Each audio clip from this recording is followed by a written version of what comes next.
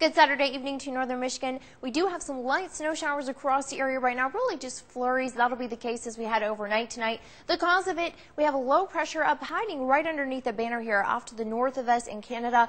And then this cold front is draped down right through the eastern UP, just off to the west of Lake Michigan here back through Wisconsin. This is starting to edge its way through. Now it will kind of pause at cutting the lower peninsula in half, hang out for a little while until low pressure makes its way right up along it out of the plains here. So we are going to keep some snow in the forecast, and then as the system finally pushes eastward, we are going to see much cooler weather behind it. So here's a look at Stormcast and get an idea of the timing.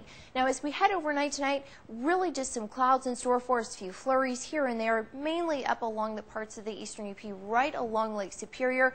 If anything, looking to pick up around half an inch to an inch or so. Really not a whole lot to worry about.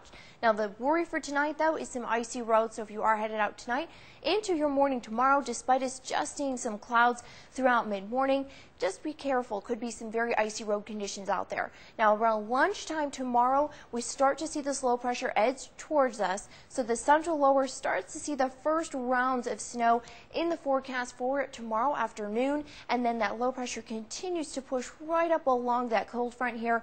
And so we start to see the lower peninsula, almost everybody in the LP seeing some snow showers by dinner time tomorrow. Now that system will continue to push towards the east here, even by late night hours tonight, though. Even though some of us in the eastern UP still getting a little bit of a break, the majority of the lower peninsula still seeing some snow showers fall, and that'll continue as we head into Monday morning, in particular for lake effect locations. Now, although we're not expecting a whole lot of snow, mainly the southernmost counties, parts of the central low, we're looking at about 3 to 6 inches with this system. Elsewhere, less than that. We're looking at around 1 to 3 for most of us.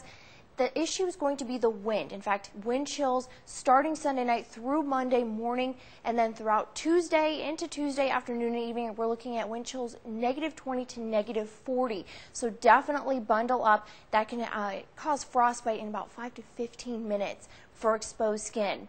Now as we head into Monday morning, winds will be mainly out of the north. Now these faint lines here, these are pressure lines. Now you can see they're pretty close together. It's going to be very windy again, high wind chills, lake effect for winds out of the north. But as we head throughout the day on Monday, those start to shift a little bit. You can see they start to become a little bit more northwesterly, and that'll be the case of our winds. So by dinner time Monday, we're looking at more lake effect locations for winds out of the northwest here. So parts of the eastern UP and then along the Lake Michigan side heading towards inland areas.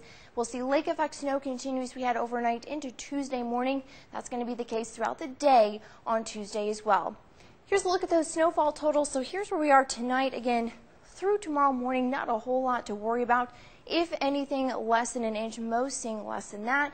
The real snow is going to starting for the southernmost counties. So here we go throughout the day on Sunday. By dinner time Sunday, we're looking at a little bit more accumulations to the south of us. You can see headed down towards the thumb, looking at about 6 inches. Elsewhere, though, for us, around 1 to 3 or so.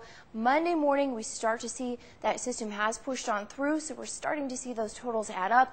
Looking at 3, 4, 5 inches for a lot of us, less than that in the UP.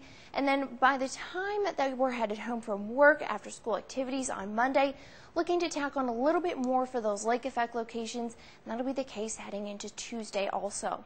Here's your 7-day forecast. Very cold. Again, definitely bundle up. Those wind chills really start to kick in. Very cold weather starting Sunday night throughout the entire day on Monday. If you don't have anywhere to go on Monday, just stay at home. Stay in that warmth. And then heading into Tuesday, cold weather does continue until we start to warm up a little bit. Starting on Wednesday, we're going to see temperatures back up in the teens, some 20s, and even looking to hit around 30 degrees as we head into next weekend. Thanks for clicking at UpNorthLive.com.